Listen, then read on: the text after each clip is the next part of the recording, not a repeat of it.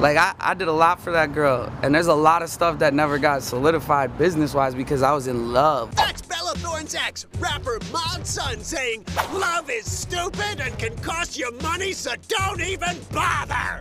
We're paraphrasing just a scotch. We got Mod's son at the Nice Guy in WeHo, and this breakup has gotten really nasty. According to him, she owes him hella money. Hella money.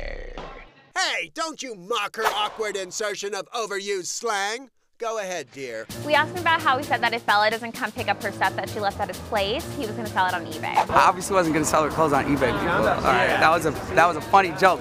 It wasn't that funny. And Bella definitely wasn't laughing. I got served paperwork for that one. Really?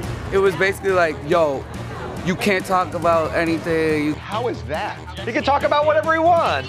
Unless they signed a disclosure before. You think before their relationship they signed a confidentiality agreement? I doubt it. I don't know, have you ever seen 50 Shades of Grey? Yeah, that's hardly a documentary, but we take your meaning.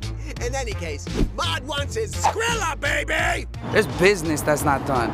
There's contracts that aren't signed. Geez, maybe you should have signed those contracts instead of that NDA. I would almost feel better if I signed an NDA because I think they'd be more honest. I would much rather that than find out later that they had like genital warts. Well, NDA's not for genital warts.